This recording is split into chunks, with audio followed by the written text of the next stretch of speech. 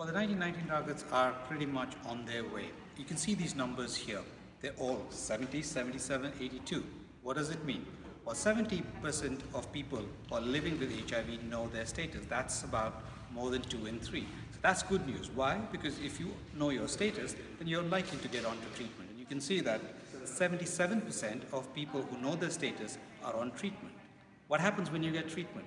When you get treatment, your viral load goes down. When your viral load goes down, you're healthy and you're not able to transmit to others. And that's what's happening here.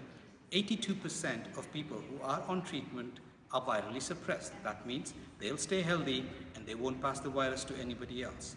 But what do these numbers not tell you? How many people are living with HIV who actually are on treatment?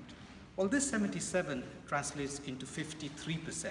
That means half of all people living with HIV, more than half, know their status and are on treatment. That's good news. That's the first time ever. Also remember, 53% are on treatment, but the rest are not. So we need to get them to know their status and come back on treatment. And what about the last one? Well, all those who are on treatment, 80% are virally suppressed.